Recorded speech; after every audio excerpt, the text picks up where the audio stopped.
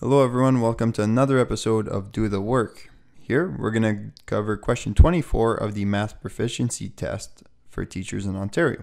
I encourage you to try these questions by yourself, and we've done similar questions, so you can check the early videos on that, and you can also watch this video here from Khan Academy that talks about addition and number, places, value, and that kind of stuff. So without further ado, let's get to it. We have, what is 19 thousands plus 7 tens?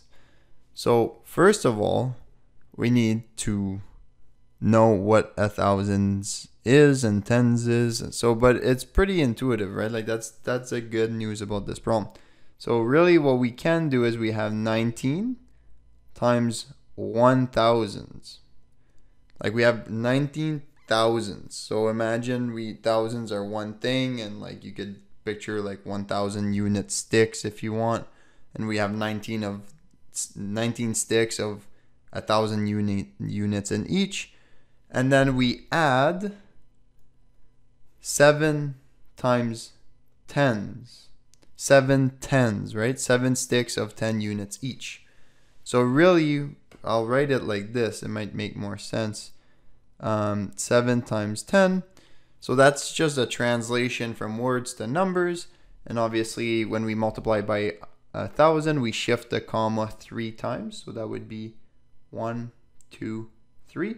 So essentially we would have 19,000, and that makes sense. We have 19 sticks of 1000, so that's 19,000 units.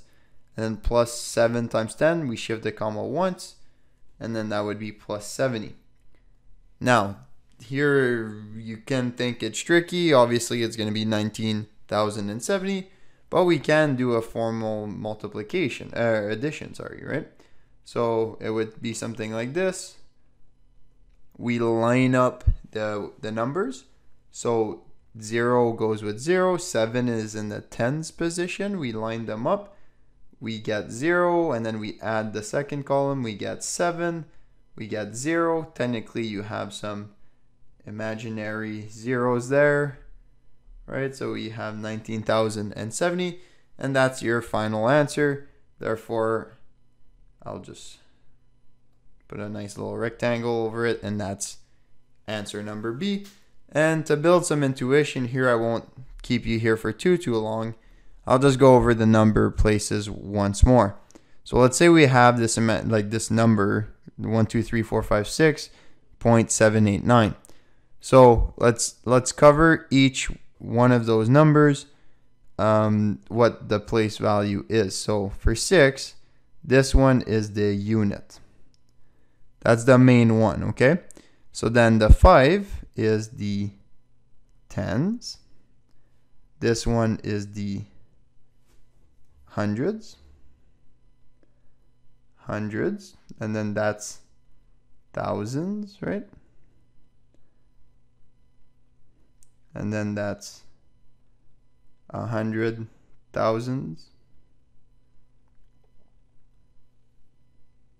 Or sorry, that's not 100 thousands, that's tens of thousands. So I'll write, or maybe I'll use letters since 10 is, so that's tens of thousands. And then that's 100,000, right? So 100,000. And then that is 1 past the decimal, that's tenths. That's 100th. Hundredths. And then that's thousands. I don't know how to write that. I'll assume that you do. Thousands.